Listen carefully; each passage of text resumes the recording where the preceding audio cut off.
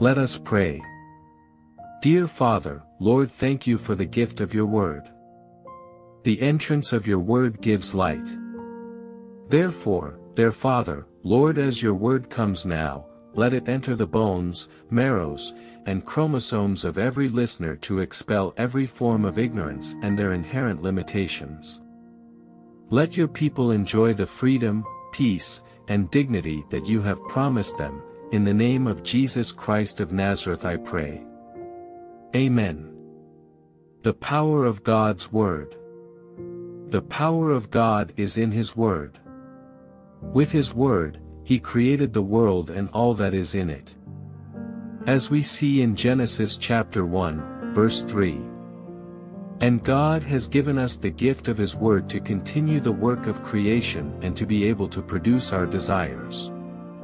Genesis chapter 1, verse 3, the Bible says, Then God said, Let there be light, and there was light.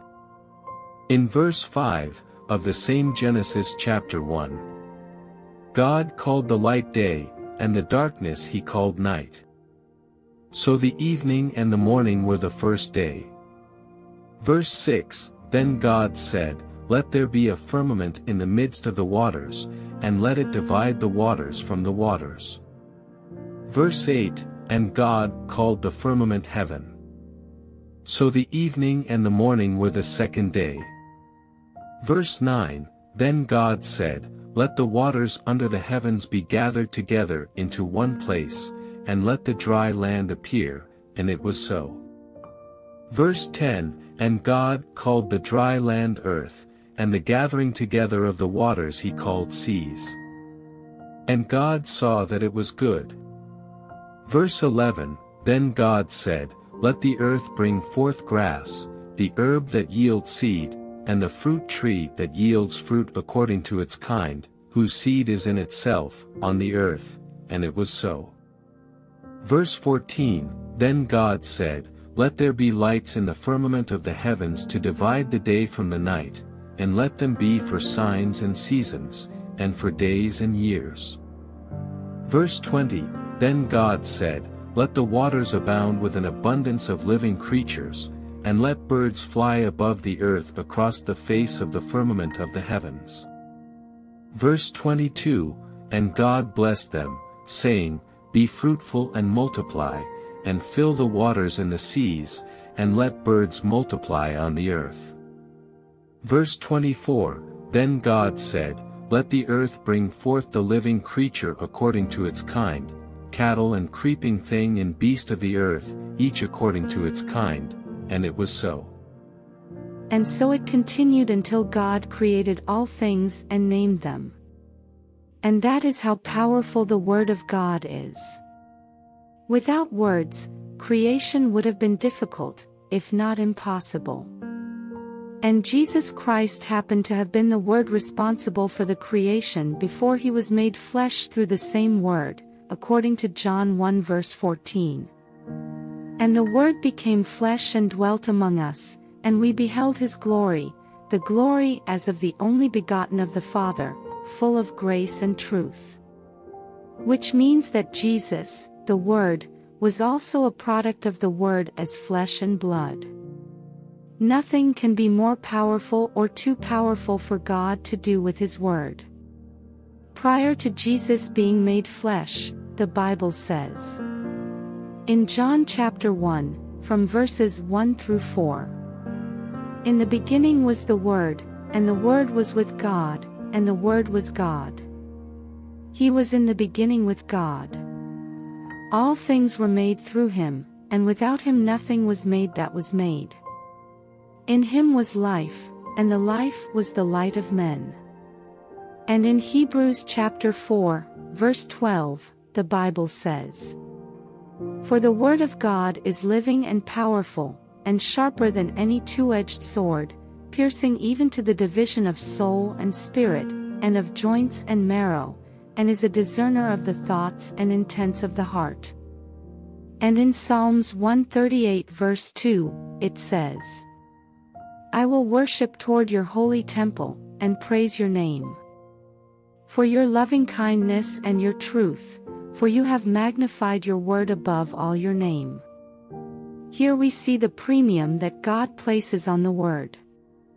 And when God wants to do anything, He only sends His word, and His word goes and accomplishes His wish. This was clearly stated in Psalms 107 verse 20. He sent His word and healed them, and delivered them from their destructions. Which means that, when God wants to heal or deliver, He sends or speaks only one word to our situations, and it takes effect. This act is also associated with human kings and authorities.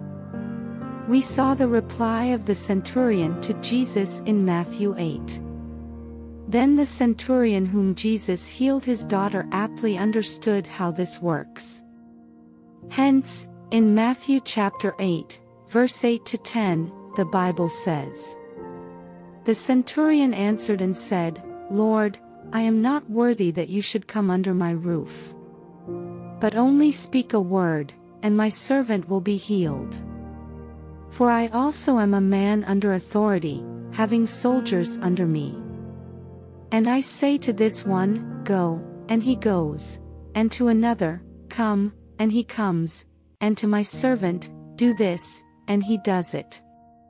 When Jesus heard it, He marveled, and said to those who followed, "Assuredly, I say to you, I have not found such great faith, not even in Israel."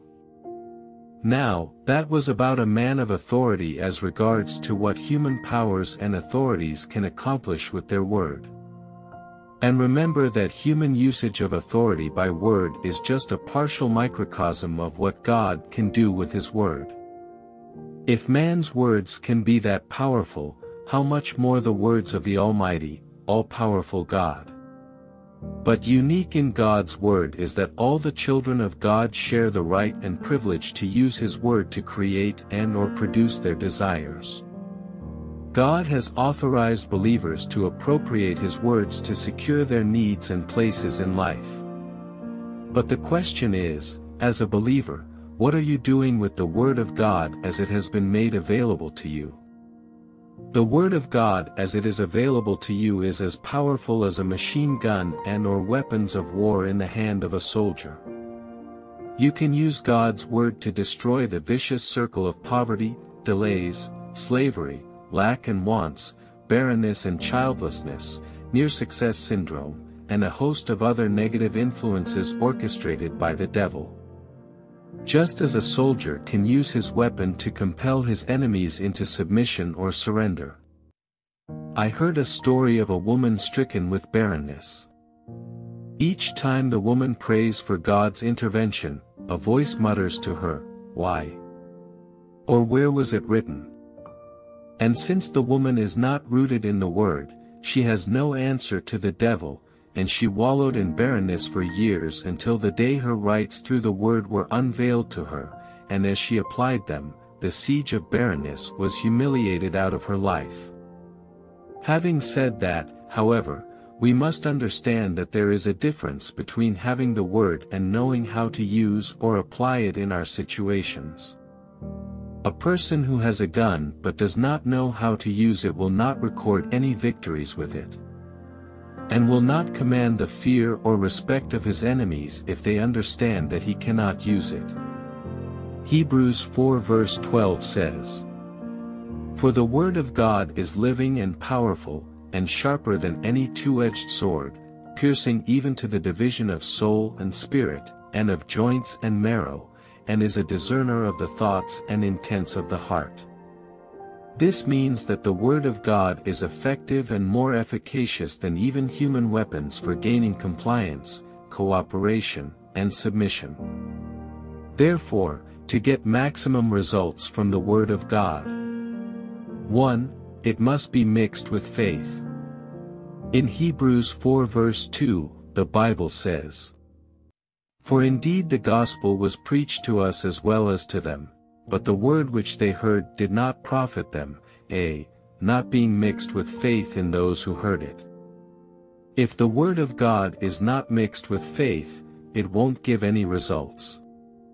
God doesn't honor his word spoken or uttered without faith. Number 2, it must be uttered and spoken with a sense of boldness. In Job chapter 22, verse 28, the Bible says, "You will also declare a thing, and it will be established for you, so light will shine on your ways." Number 3, you must be a God-seeker. We can see this in Matthew chapter 6, verse 33. "But seek first the kingdom of God and his righteousness, and all these things shall be added to you." Number 4, you must be thankful to God.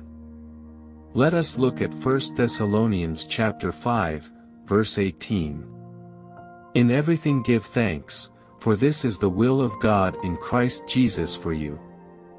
Number 5, you must pray in the name of Jesus Christ. We can see this in John 14, from verses 13 to 14. "And whatever you ask in my name, that I will do, that the Father may be glorified in the Son. If you ask anything in my name, I will do it." Let us pray. Dearest everlasting Father, thank you for the gift of your word. Sanctify every listener who has heard and listened to your word. Lord, let your word in their mouth from henceforth be strong, mighty, and in all capability in the name of Jesus Christ. Thank you, dearest Father, Lord, for your answer, for in Jesus' precious name I pray. Amen.